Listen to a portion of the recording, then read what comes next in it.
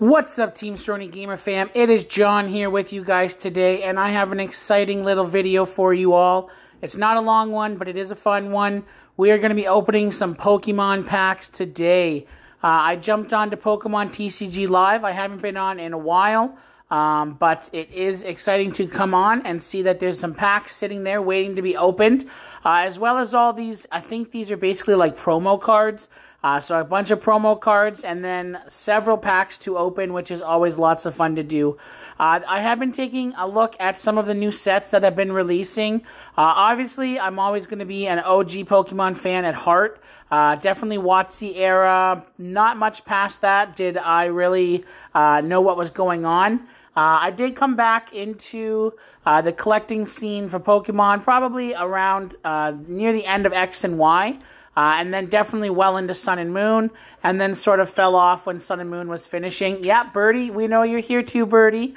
And so basically, we're just going to open up some packs, take a look, see what we get. I have been sort of looking in the deck builder, trying to figure out the best way to spend a bunch of these gems and crystals that I have.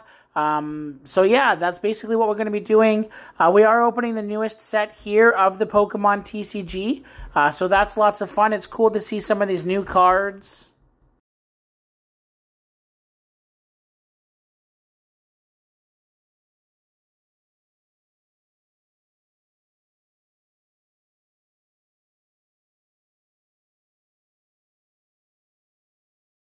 Yeah, so basically opening 6 packs of the Scarlet and Violet Twilight Masquerade.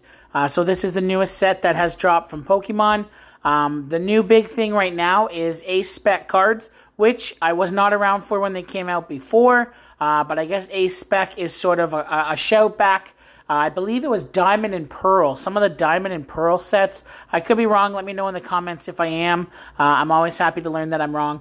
But basically, Ace Spec is the new big thing in the cards. And so it's like a special treatment.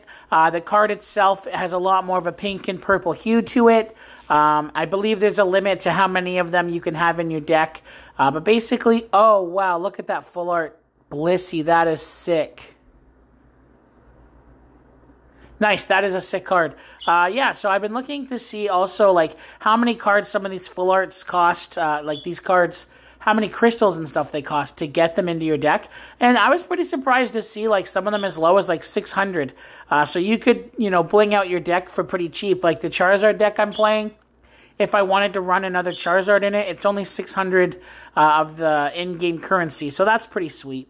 But as for gaming in real life, guys, it's been a while since I've had some time to play anything.